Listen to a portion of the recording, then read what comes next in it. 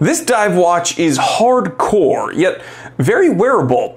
We're going to talk about all of this today. It's time to get hands-on with the Presidis A5 UDT OG107 NATO. Let's go ahead and tell the time. I'm wearing my brother's Stover Classic Flieger.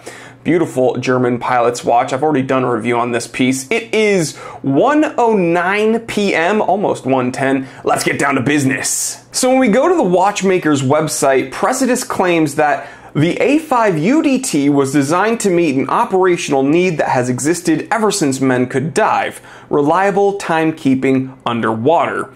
And, you know, as a watch reviewer, outside looking in, dive watches seem to be like the most popular, like, prominent category of wristwatches ever. They're just the most common watch that you know, micro brands make. They seem to be the most common watch that a lot of other watchmakers make, and they're incredibly popular with the public, right? A lot of people, when they think of a wristwatch, they think of the archetype of a dive watch with the rotating bezel and, you know, 3 o'clock crown, some crown guards, whatever.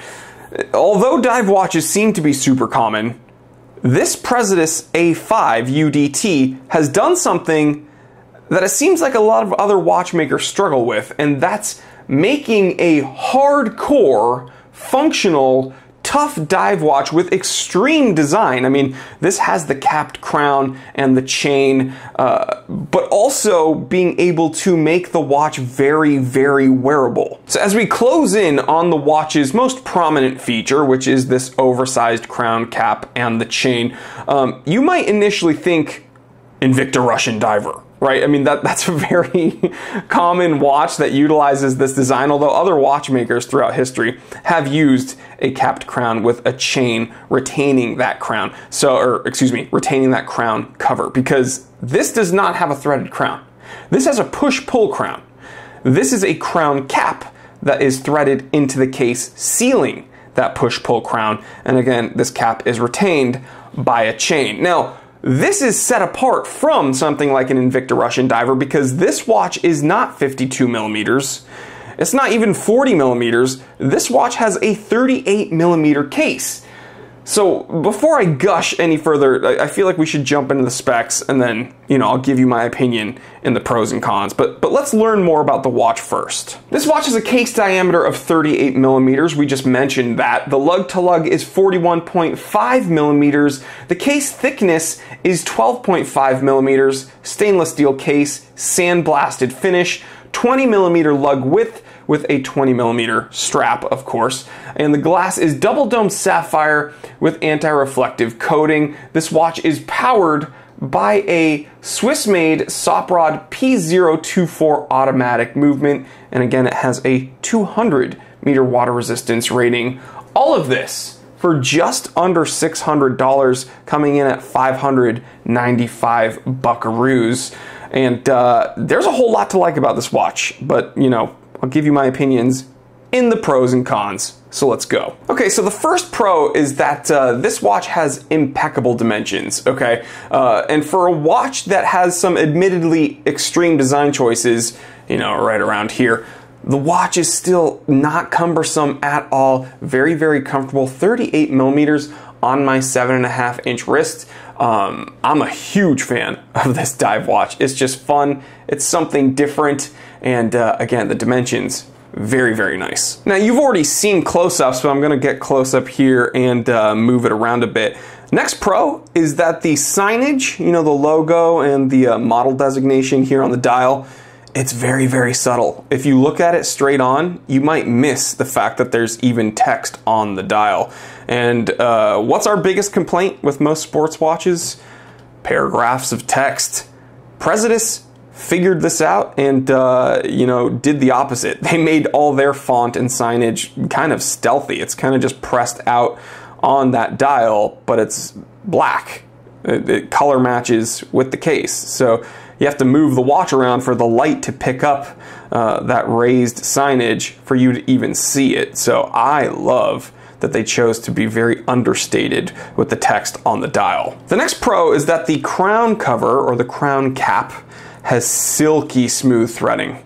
Okay, this is a push-pull crown, And another thing is that there seems to be a very positive seal on this push-pull crown. So even if you didn't thread it, I feel like this would still have a pretty decent shot at limiting water getting into the case. But why risk it, right? You have this big old crown cover, just thread this up. Very, very silky smooth. Not gritty, not grainy, doesn't feel disgusting when you actuate it. Just a very, very nice, comfortable watch and to actuate and to wear. All right, so check it out. The next pro is that this watch has pretty decent lume. It's just been chilling here with the window open, and it already has some nice day glow, but we're gonna go burn it real quick. Again, I've ordered a new UV torch, but it hasn't come in yet. And just with that little hit from the flashlight, you can see very, very nice glow. Yeah, lume, absolutely functional. Great job, Presidis. And here are the two final pros about this watch. This beveled cut on the crystal and how it just flows into the case. Ooh. You even get some nice yummy distortion there. Very, very satisfying. And then as we turn the watch to its side, you see drilled lugs. They've done it! A micro brand finally did it! They gave it proper drilled lugs. And you might want to utilize those drilled lugs to take this strap off, and I'm going to tell you why when we get into the cons. First con, it might not be big enough for people who do want an extreme diver with gargantuan sizing, and to those people I'd say, yeah, maybe check out the Invicta Russian diver. The next con would be that the capped crown and chain might be a bit too extreme for people who want a more subtle dive watch. And for that, I would tell those people, you know, maybe check out something more tame, like this main watch that we literally just reviewed. I mean, this is just the archetype of a classic vintagey dive watch, right? So if you don't want an extreme design, go with this. If you are sick of the archetype, go with this. It's kind of, you know, simple.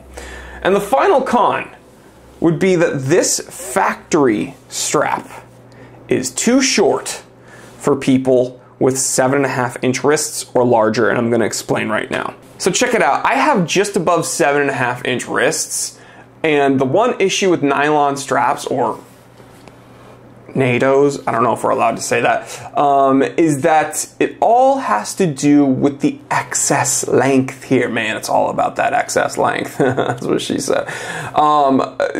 It's just not enough. It's not big enough. What are you talking about? It's average. God. At this length, I would just cut it, because you can't tuck it back into the keepers. Like this little tiny amount, it's just gonna flop back out. It's just really annoying. It's in that awkward amount. So you're either gonna wear it like this if you have wrists my size or larger, or you're going to cut it, which defeats the purpose of wearing a NATO strap, because you want to be able to utilize the excess length if you're going to put it over a coat or whatever. So the way I would probably deal with this is utilizing those drilled lugs, popping it off, and putting it on like a wrist candy watch club NATO. Full disclosure, they have been a sponsor of my channel, but not currently. But those are the only nylon straps that I enjoy wearing, because the length is just all in all, this Presidis A5 UDT OG 107 NATO is just a joy to play with and wear. It's a proper diver that won't break the bank. Everything works the way it should. The design language is very deliberate and linear. It's something different. Like, yes, you do see watches that utilize this capped crown design, but this is just, it's more wearable than most of the options out there, being 38 millimeters. It's sleek, it's tough, just a no-brainer for under $600, honestly. If you're looking for a unique dive watch and kind of has some like military-esque vibes, this was developed, I mean, the UDT is for underwater demolition teams, and this was, I guess, designed after those early teams in World War II. But it's just a very, very cool watch. And again, for $600, the specs totally match up with that. The execution matches up with that. I think it's great. But you guys let me know what you think. Please leave me a comment if you haven't already. Subscribe if you haven't already. Hit the bell icon because we upload pretty much once a day, sometimes twice a day on this channel. And become a channel member. It's $4.99 a month. You get access to that members only Discord chat and some extra content. So I will see you over there, guys. Thank you. Stay happy, stay healthy, stay blessed. I'm Jory Goodman, the Time Teller, and always remember, I didn't invent time. I just tell it.